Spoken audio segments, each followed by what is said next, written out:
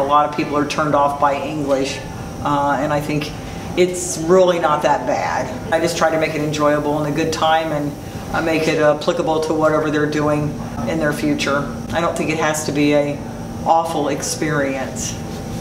And I'm goofy, I guess. I'm probably goofier than most of the kids. You have to make kids believers sometimes because they don't think they're good at something. Everyone has the ability.